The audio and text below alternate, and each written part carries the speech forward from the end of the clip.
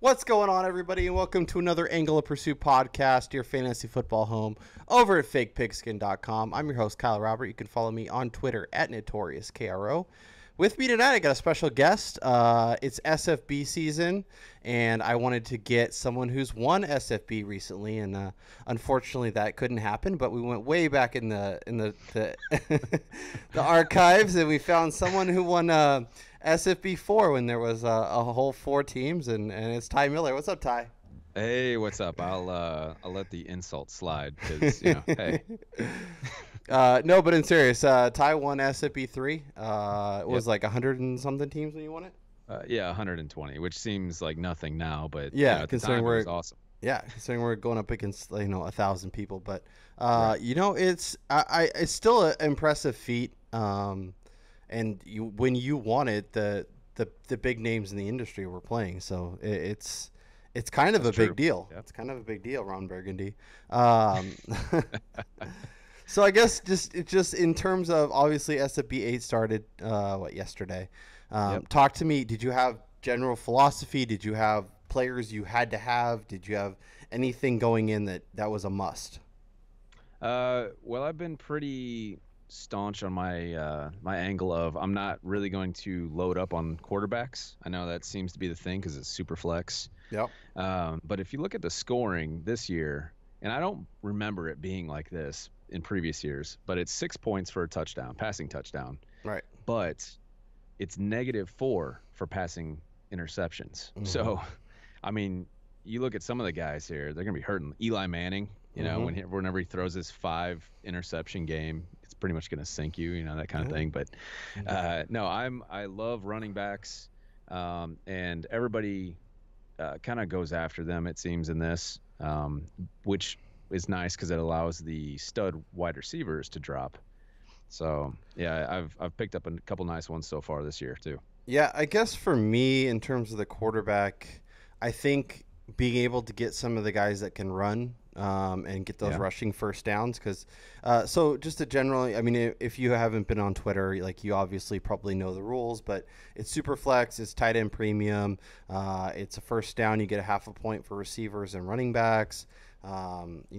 It's a few unique rules, so go check out scottfishbowl.com for all the rules. But getting quarterbacks that can run, I think, is a help. I think even guys like, so I took Cam Newton as my first quarterback. I took him as at the 312, and I'm pretty happy with that, just because he's going to probably throw a few more interceptions and might have one of those games that kind of sink you.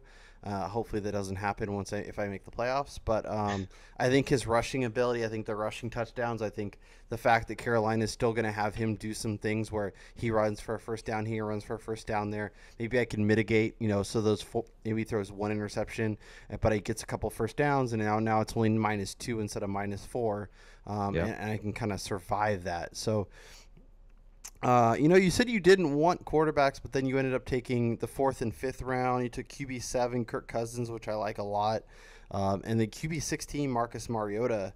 I like that a lot as well. Obviously, both Ty and I are Titans fans, but LaFleur coming in, the offense I think is going to look vastly different this year. Obviously, has the rushing ability. Is that kind of what you were thinking with Mariota there? Absolutely. Everybody's focused on Derrick Henry and Deion Lewis. That's kind of, they're wondering who's going to be the lead back. And I'm sitting here looking at the passing game. Mm-hmm. Rashaad Matthews, Corey Davis. Corey Davis flashed a little bit at the end of the year, especially against the Patriots. And he really wasn't healthy all year. Yeah. He missed all of training camp. It's like one of those, if he can stay healthy, I think people are going to be really kicking themselves for underestimating the passing game for the Titans. Yeah, no, I'm totally with you, and I expect to see a vastly different offense. And I know this is kind of something we thought maybe going into last year about, okay, well, they brought in these weapons, and it looks like they're evolving. Well, we forgot that Malarkey was still there, running his 1940s offense. So now that we actually have a real offensive coordinator, a new coach, Deion Lewis coming in. It is kind of interesting to see prices on some of these players, and obviously the Corey Davis hype is rolling. Delaney Walker is always going to be a valuable weapon. Deion Lewis being there, people are buying these weapons, but then they don't want Marcus Mariota, and it's like, You know, it kind of it can't it's not you know it can't be one or the other. It has to be kind of both, right? Exactly. I mean, you mentioned Cam Newton. I absolutely believe Marcus Mariota can match Cam Newton's ability on the ground, Hmm. and potentially he has better weapons around him. I mean, I might be a little biased there, but if nothing else, I think they're a little equal. You Yeah, know, yeah. I they're mean, pretty equal. Corey Davis would be the best wide receiver in Carolina. I Yeah. think between Deion Lewis and Derrick Henry, it can be almost as good, if not as good as Christian McCaffrey. I think And C.J. Greg, Anderson. Yep. yeah, and C.J. Anderson. I think Greg Olson, Delaney are almost exactly the same tight end. Like, Yep. yeah, I don't think it's crazy. And that was and kind of went into my thinking where I took Pat Mahomes as my second quarterback. Yep. Um, Hmm. in terms of everyone loves Tyreek Hill, everyone loves Travis Kelsey. I took Kareem Hunt with my first pick, which I was almost shocked to see them there because we'll talk about your team here in a second. But Sure. um, the fact that he was sitting there, I was kind of impressed. But if we're gonna go Gaga for Kelsey and Hunt and Tyreek Hill, and everybody's excited about Sammy Watkins coming in, and like if all those things are gonna be true, doesn't Patrick Mahomes have to be at least like a top kind of 10-ish guy? Yeah. I mean, you look at the coaching. Hmm. Coaching's fairly similar. The team around him is pretty much the same, right? I Yeah. mean, it's the same weapons as Alex Smith had, and I'm excited about Mahomes. I'm really excited to see what he's going to do. I know there's been a lot of hype going into this season and at the end of last season, but I mean, absolutely, I agree with you. If you have the weapons and you trust the team and the coaching, why wouldn't you like the player? Yeah, 100%, 100%. So that was kind of my thinking with those two quarterbacks, and I know in previous years I've got stuck with the Daltons and Joe Flacco's, Yeah. and I'm usually okay with those guys, especially in your normal leagues, but where those interceptions are going to hurt you so much, I didn't feel as comfortable rolling with those guys. So I got a little more aggressive. I do want to talk about your first two picks. For anybody that wants to see, you can go to fantasyinsiders.com/Scott Fishbowl with hyphens between Scott and Fish and Bowl. But it's an awesome tool that Fantasy ADHD on Twitter created. But you can look at everyone's team. You can look at where these guys are going in ADP, all this stuff.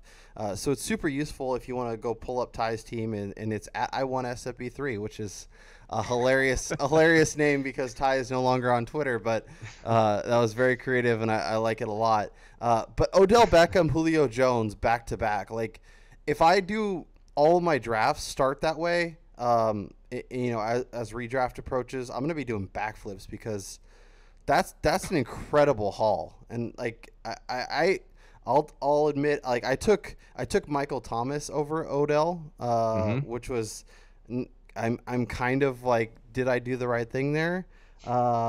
But talk to me about that start. Talk to me about Odell, Julio, and how excited you were after that kind of first turn. Yeah, man. When I saw Odell falling, I'm just looking at the first downs because we get a half point. Sorry, half point for first downs. I'm looking at Odell. I think he's going to get a whole lot of them this year. Yeah. And so I want elite targets, elite level targets, but also guys that aren't relying on the long ball. Yeah. So Odell Beckham can do everything, as we know. And then when it came back around, I had two guys pre-drafted, DeAndre Hopkins and Julio Jones. And I was drafting out of the 10 spot. So come back, it was 203, and Nuke went at 202. So Julio, I mean, I was happy with either one of them, really. Yeah. Right. My love for Matt Ryan. So, I do. I do. right. So yeah, Odell Beckham and Julio, I feel like uh, I do need to get a little bit of depth because I expect to lose Julio for a few weeks at some point. Yeah. Just because of the foot or ankle, whatever. But Hmm. I think for the majority of the year, I'm going to have a pretty steady wide receiver group because of that. Yeah, and I think because of last year's running back kind of production, receivers are going to fall, and especially in this format where everyone's going to go hard after the running backs. If I could start with two of Odell, Julio, DeAndre, Michael Thomas, Devonte Adams, I'm gonna be so excited, and that's why I either want to pick in like one of the first couple picks, or I want to be at the very end. I don't want to be in that ugly middle ground. Right. Right.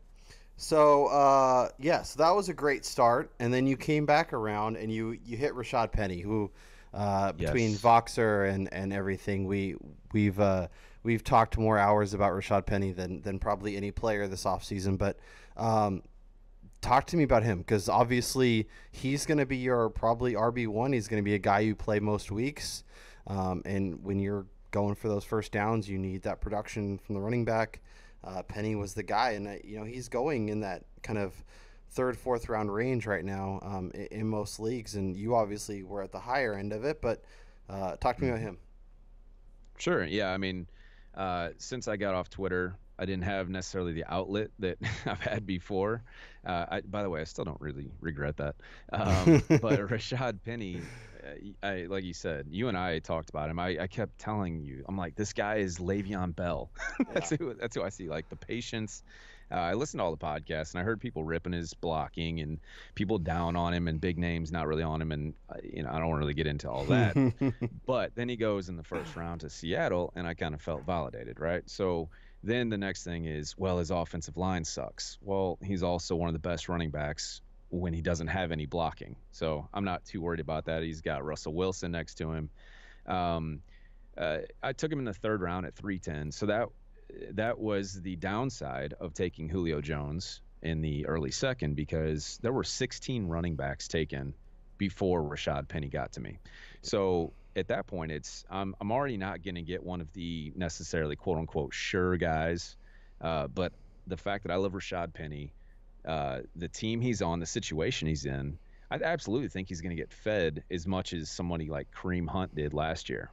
And if he stays healthy, the team's good around him, I think he can just outperform that by a lot. So, you got to take the hits when you decide to, skip out on a position. And I was happy he got back to me, honestly. Yeah, I mean, I'm 100% with you. I think the volume's going to be there. I think this is a team that's recommitted to the run, and I also selected him. I got lucky. I took him with my 5-12. Yeah, that's nuts. Yeah. So it tells you the difference with these leagues. It really depends on who's in your league. It depends on how comfortable everyone is with certain positions, where they tend to lean, all that stuff. And you could have one league where one 12-team division that goes crazy for running backs. You could have one that is all quarterbacks. You could have one that waits on quarterback and tight end. It's so different that you can't really, like, it's fun to look at ADP and stuff, and you get a good idea of kind of general range. But if you really want a player, you might have to go around early. You might have to go half a round early to kind of make it work. Another guy that you're in on that I also got in the same round, actually, Trey Burton. Obviously tight end premium, it's going to be a nice little boost, but you're excited about him and his transfer to Chicago? Yeah, absolutely. I was looking at this. I had pre-drafted two guys. It was Marvin Jones and then Trey Burton. And, of course, Dynasty Frank snagged Marvin Jones, the pick before me. So, so I ended up with Trey Burton, which I'm happy about. Yeah. I totally think that he could end up being, maybe the number 2, number 3 receiver as far as targets in that offense, especially with Mitchell Trubisky. So I'm excited about having Trey Burton. And then on the next turn that I got around, I ended up with Will Fuller. So, and I didn't get Marvin Jones, but I felt like I got a decent replacement in Will Fuller there. Yeah, I think there's a lot of potential, obviously, in Fuller, and if Deshaun Watson gets back to kind of what he was last year, Will Fuller should be really good. So, and I'm with you on Burton. I'm a big fan. Obviously, I took him myself. The Matt Nagy thing, like if he can basically put him in that Travis Kelce role, like that could be so nice in Chicago. Oh yeah, I figure Allen Robinson, Tariq Cohen's going to have a lot of work, and then I think Trey Burton could battle right in there. Yep, 100%. And we'll hit on some of your running backs before we run and hide. But so Rashaad Penny, obviously you went and got, but you added some nice depth. You got Jay Ajayi, you got Jamaal Williams, who is probably obviously your favorite guy in Green Bay. Starting to get a little bit more buzz just because of the Aaron Jones suspension, and then C.J. Anderson, who I think is actually a really nice call. Talk to me about kind of, I guess, these three guys and kind of what you're expecting. Yeah, I think a lot of people have been sleeping on Jay Ajayi. I think the fact that LeGarrette Blount went away, they worked him towards the end of the year. And I think that if he gets a full load, especially with an offseason to actually learn the offense, Carson Wentz is going to get back. I think he'll be just fine. I mean, he may not get all the carries. You have Corey Clement, and then I don't know about Wendell Smallwood, Darren Smalls, or Darren Sproles is there. But yeah, then like you said, Jamaal Williams. I love Jamaal Williams. I liked him as a rookie coming out. That was the guy I was targeting in dynasty drafts in the second, third round. Yeah. I know Twitter loved Aaron Jones. They probably still do. But Jamaal Williams was my guy, man. When he got the carries, he actually performed pretty well. Ty Montgomery's still there, and in this specific draft, Ty Montgomery actually went first of the three, and I took Jamaal Williams, and right after that, Aaron Jones went. That's mind-boggling. Ty Montgomery went first? Yeah, and that might be something, I don't know. Somebody just maybe loves him from a couple years ago. Yeah, insider information. Yeah, exactly. That is interesting. But, yeah, I like Jamaal Williams a lot. I keep going back and forth with these two guys. Aaron Jones is obviously explosive, but if Jamaal plays well to start and kind of looks good and Aaron Rodgers trusts his blocking and all that stuff, that could be his role. And in this format, C.J. Anderson's, I think he's going to get a little more work than people expect and get those first downs. But I want to talk Ajayi because it boggles my mind how much things can change from one year to the next. Jay Ajayi I took him 4th overall last year in the SFB. Yeah. Fourth, not 4th round, number 4. And this is a guy who's consistently going in the first round of SFB drafts. And granted, he wasn't amazing last year, and I get it.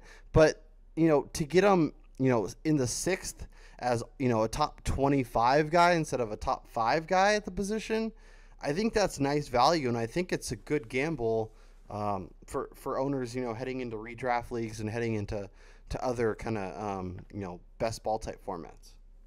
Oh, definitely. I mean, the best thing that can happen for people going into their drafts as they come up in, August, I guess here, is that everything stays the same. Mm-hmm. No one's pushing Jay Ajayi really. I mean, I know there's been some little rumors about how they think he can be a full-time back and whatever. I mean, I absolutely think he can carry that. There's nothing. Everybody's worried about his knees, or they had been worried about his knees.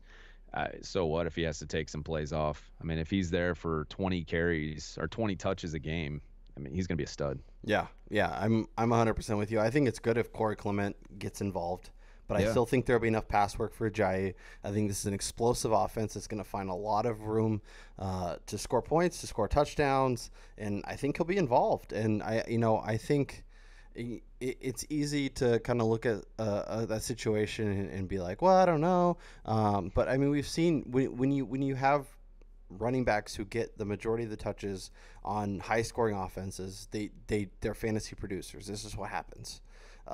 Even in situations like New Orleans last year, where they had 2 running backs who still got a ton of work, and Mark Ingram was still valuable as even with Alvin Kamara going ham. So if Corey Clement's Chris Thompson at best, like there's so much room for him to produce and score for fantasy owners. I guess so as the your 10 picks in was this 22 rounds. Yep. You have positions you're thinking about. You have anything that you're like, ooh, I wish I had done this, or you're thinking I need to kind of make up ground here. Yeah, I mean, I have 1 tight end. I need to get, I would say, 2 more by the end of this draft. And Trey Burton is the guy I'm looking at every week. So now it's kind of somebody like maybe a Hayden Hurst, which I do like more than Mark Andrews. It's somebody that's going to be pushed way down the line. Yep. That can still, I mean, like somebody even like Eric Ebron. We don't know. People, Jack Doyle, Eric Ebron, he might pop. Yeah. Ebron is a name I like. Ben Watson is a really good name. Right. Yeah. Jake Butt.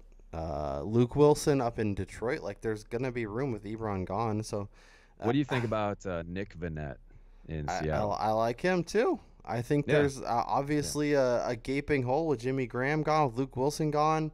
If he can step in and be useful and be able to block for the first and second down, I think he'll get plenty of looks on third down. Because I mean, it's Doug Baldwin, and we're hoping Tyler Lockett steps up, and they have some pieces they're kind of putting together, but there's definitely going to be opportunity and targets up there. Yep. Yeah, that's kind of the way I'm looking at it. I mean, he's a nice flyer late, And that's kind of how I roll too. Usually, is like I'm willing to be comfortable and wait on tight end, but I just when these guys pop, I have to take shots. So I took Trey Burton, like I said, but I also took Evan Ingram, Oh yeah. in 601. So, and I guess do you think he like, for me, he has the ability to be up there with Zach Ertz, to be up there with Travis Kelce, and kind of be in that conversation? Do you think he has that ability in year two? Yeah, I don't see why he wouldn't. I mean, he was already very good last year, Mm-hmm. and I actually think Odell Beckham coming back is going to make him better. Mm-hmm. I think it's going to take away some of the coverage. The safety won't be able to sit there and wait for Evan Ingram to cross the field. It's especially with Saquon now. Yeah. I mean, there's a whole lot of people looking to watch out for there, and Yeah, that goes back to Eli. If you dude, trust Eli that's what I'm to not saying. throw 4 or 5 interceptions a game, there's a ton of weapons there. That's what I'm saying. Like, if we like Saquon and we like Odell and we like Ingram, and the Sterling Shepard. Shepherd Hive Yep. is out there, and Eli Manning, that the interceptions might kill you, but I think even in this format, like, if he was my QB3, I'd be pretty dang happy. Yeah, absolutely.